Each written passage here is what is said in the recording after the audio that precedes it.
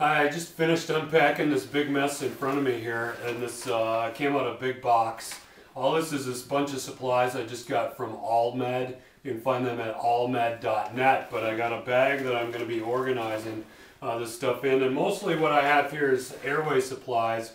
I'm going to be working on a bunch of demonstration videos and product review videos related to different airway skills. So I thought I'd take you just a moment, show you some of the things I've gotten recently from AllMed, and then tell you to look forward to a bunch of videos coming on the way. Things like using an LMA, a King LT, combi tube, endotracheal intubation, basic life support skills like non-rebreather mask, OPAs, NPAs, basics on oxygen delivery, a whole bunch of stuff. I got a couple of McGill forceps here. We'll be talking about removing airway obstructions. There's a BVM bag valve mask from Ambu. We'll be working on using that. I've got an intubation kit that's just loaded with this fantastic fiber optic laryngoscope. I'm looking forward to using this. It's called the True Light, so we'll be checking that out and talking more about that. Comes in different color-coded sizes.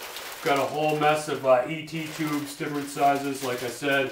NPAs there, nasopharyngeal airways, if you don't know what that means. Around here somewhere I've got some OPAs, oropharyngeal airways, so all these intubation supplies, another endotracheal tube, some more blades, a pretty unique suction catheter. This is the Escort Junior Quick Draw. It's a single-use sterile replacement canister that suction hooks up to that, and then you've got the long Yankauer blade. We'll be demonstrating some suction techniques. A while ago I got a backboard, you can see there. That's the, what is it called again? The Backpack Ultra from Emergency Products and Research, and we're going to be doing some demos around immobilizing patients. We'll be going through the National Registry skill sheet for doing spinal immobilization. I got a bunch of more stuff here. Bag valve mask. We'll be talking about delivering nebulized medications, nebulizer kits, ET tube holder. Good to have one of those.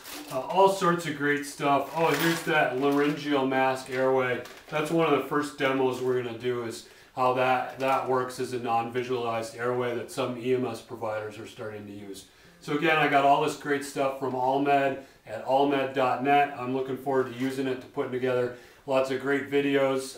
This is Friese. You can find me at eps411.com as well as everydayemstips.com. Thanks.